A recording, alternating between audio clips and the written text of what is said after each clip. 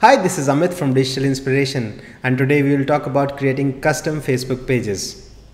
Now, Facebook pages are one of the most used features of Facebook, and everyone from brands, celebrities, websites big or small, or even mom and pop stores, they all have their own Facebook pages now. Now, creating a regular Facebook page is really simple, and anyone with a Facebook account can do that in 5 minutes. However, if you want your Facebook page to be really useful, you want to pull in external information into that page. This could be your tweets, this could be your videos, presentations, or even a Google map of your store's location. You want to have all this information which you put on your external website into your Facebook page. So how do you do all this? We learn in 5 minutes. But before we get started, let's quickly understand where do we host these pages. Now you have two options here. If you have your own web host, you can probably use that to host your Facebook pages. But what I prefer is Google Sites, and there are two reasons why. One, Google Sites is really easy to maintain, and it's integrated with Google Analytics, so that takes care of the tracking part. There's another reason why I prefer Google Sites over a web host. In the new version of Facebook, they have enabled something called secure browsing, where users have an option to say that we only want to browse Facebook over a secure connection, which is HTTPS. Now, if that's the case and you are serving your Facebook page over a regular HTTP connection, those people who have turned on HTTPS won't see your page. All they will see is a blank screen. We really want to avoid this situation, so we should serve our Facebook pages over a both regular and as well as an HTTPS connection. And the good part about Google Sites is it can handle both these connections very easily. So that's the theory part. Now let's quickly jump in and see how to create a custom Facebook page. Now, since this is your first Facebook app, you need to add the developer app to your Facebook profile. Just go to the search box and search for developer and add the application to your Facebook profile. Now Facebook gives you an option to create a new app. Now in Facebook pages, the more tabs you have, the more apps you need to create. So for this example, let's create a simple Hello World app. Just give the app a name and agree to the terms and conditions and click continue. Now these are some of the options for your Facebook app that you can set. Now for this app, we'll simply add a description because this helps, because if you have multiple tabs on a page, this helps you figure out which app does what. And you should also add an icon to your app. This is because the icon will be visible once you add this app to your Facebook page. So for this example, I already have an image on my desktop that I will simply set as an icon for this app. You can leave all the other values on this page to the default values and just save the changes. Now hit the on Facebook link in the left sidebar, and this is the place where you need to specify a URL for your Canvas page. Now specify something unique because it has to be unique across the Facebook ecosystem, so you can probably prefix or suffix this with something. Now go to Google Sites to actually create the page.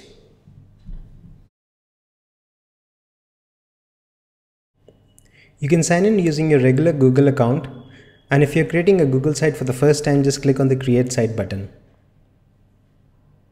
Now give your site a name, let's call it My Facebook Page. And again, you need to specify a unique URL for your Google site. Next, we need to choose a theme. Now there are several themes available in Google Sites, but we'll prefer the blank slate option, which adds no formatting, no backgrounds to our Google site pages. Also make sure that the option everyone in the world can view this site is selected, because you want your Facebook pages to be visible to everyone. Fill in the CAPTCHA and click the Create button to create your site. Now our basic site is ready and we need to modify this. So go to Manage Site and choose General.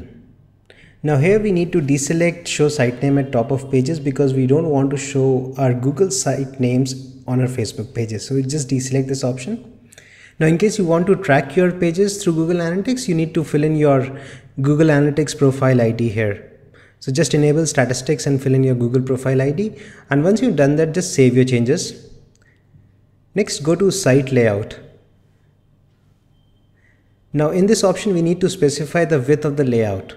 So Facebook pages generally have a 520 pixel width. So we'll set this to 500 pixel just to be on the safer side.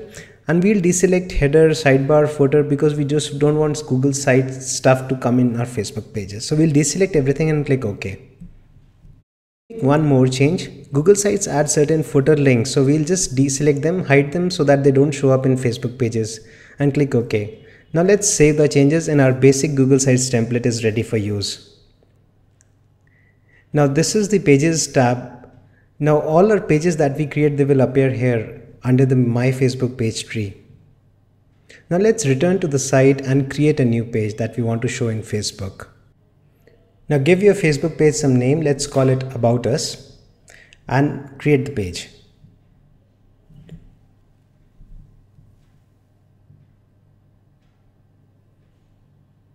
Now your first page is ready, let's add some content into this page. So we'll probably add an image that I have on my desktop, so I'll simply insert that image using the insert image option. Now if you notice, Google Sites take care of hosting that image as well, so you don't need a server to host that image. So I'll just insert this image into my Facebook page, give it some alt text, and probably we'll align this image to the right side. And I'll also add some text to this, so I'll just copy paste this text into Google Sites. Now we can also format our text using standard HTML text. So let's add a heading to this and change the font, styles, and all these things will be visible in our Facebook pages as well. So our basic Facebook page is ready. Now let's save this. Now before we add this to Facebook, we need to make a few changes here. Go to page settings and deselect all these options because we don't want the Google Sites stuff to show up in Facebook. So just deselect everything and click save. Now the interesting part, just copy the URL of this Google Sites page and switch to Facebook.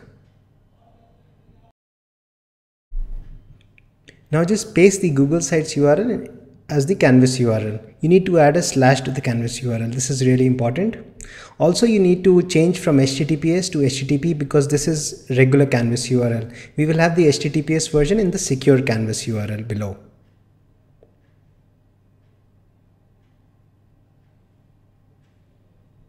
Similarly, if you scroll down, you will see a section called tabs. Now this is the thing that will show up in the Facebook page. So give your tab a meaningful name. Let's call it About Us. And under tab URL, you need to paste the same Google Sites URL. Again, the tab URL, this should have the regular HTTP URL, while the secure tab URL should have the HTTPS version. Now save your changes and your first Facebook app for the page is now ready. Let's test this. So go to your View App Profile page and click on the Add to My Page link, which is in the left sidebar. Now I created a sample page called Same Place, so we'll just add the app to this page. The app is added. Now let's go to that page, Same Place. And if you notice something in the left sidebar, you see a new tab called About. Let's click that. And there you have the page that you just created in Google Sites. That's it. So let's try something else. Let's try modifying this page. So we'll go back to Google Sites and let's edit this page. This time we'll probably add some YouTube video to this page. So this is the YouTube video that we'll embed in our Facebook page. Just open the embed tag and change the width of the video. This is important because our Facebook page's width cannot exceed 520 pixels.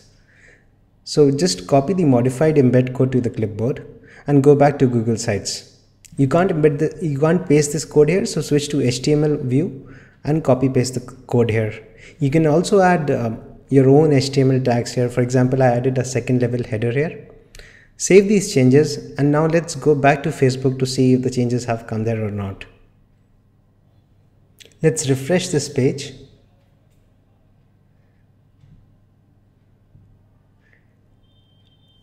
And there you have the YouTube video down there. So now let's try something different. Let's try adding one more tab.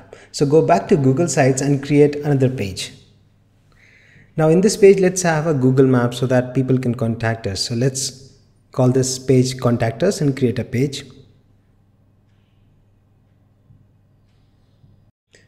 So we go to Google Maps directly and let's create an embed code for this location. Now this is an iframe tag, so this is just to show that how easy it is to embed iframes into your Google sites and thus show them directly into your Facebook pages.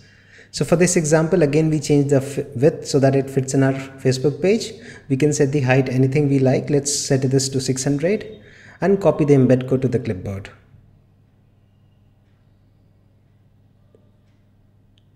Now again in Google Sites you can't paste this code, so switch to the HTML view and paste the code here.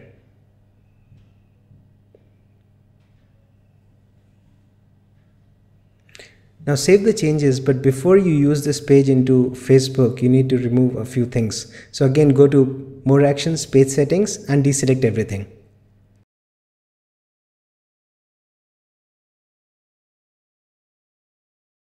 Now let's go back to Facebook and create another page. So again, we'll go to the developer app. And this time we don't have to add it to our profile because we have already added it. Now just click the create new app to create another tab for our Facebook page. Let's call this Contact Us and fill in the other details.